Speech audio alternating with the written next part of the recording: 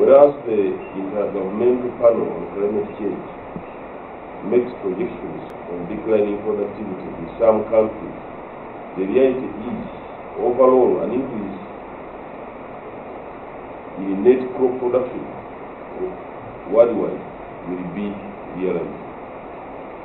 So, on average, we shall have an increase in net crop production, although in some countries, certainly, shall have a decrease. The international aspects of trade and food security show countries rising or rising to the challenge to sustain and even increase food productivity in the face of climate change effects on a global scale.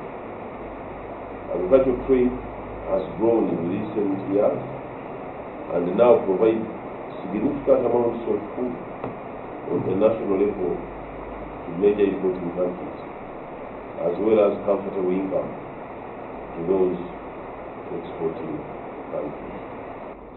Within the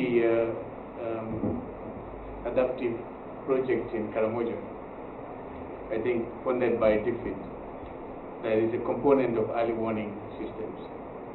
And during the implementation of this project and up to now, there has been work on producing a bulletin on drought early warning.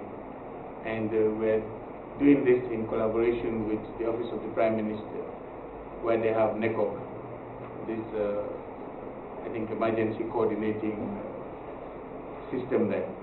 So this particular bulletin now, I think, is being produced, if I get it right, every month, is it, Beatrice? Yes. Yeah. So the bulletin is being produced in collaboration with the local government in Karamoja.